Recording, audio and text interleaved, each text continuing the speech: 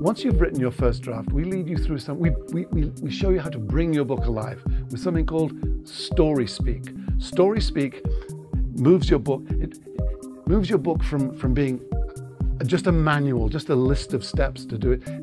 We replace it with some true stories, maybe 1 or 2 or 3 true stories to illustrate what you're talking about in each chapter. For example, if you're doing a chapter about, you're writing a book about renovating your kitchen, and you're doing a chapter about the risk of taking shortcuts, you might tell a little story about the night you invited your boss and his wife over for dinner, and the wife put her bag down, or her purse down on the kitchen counter, and turned her back to talk, and suddenly the upper cabinet fell and crushed everything in her purse because she took a shortcut and didn't do it properly. These are amusing stories which keep the reader interested, because there are thousands of poorly written self-help books out there which are not entertaining. A good self-help book also has to be entertaining. So we show you with Story Speak, which has 4 different techniques for bringing your book alive.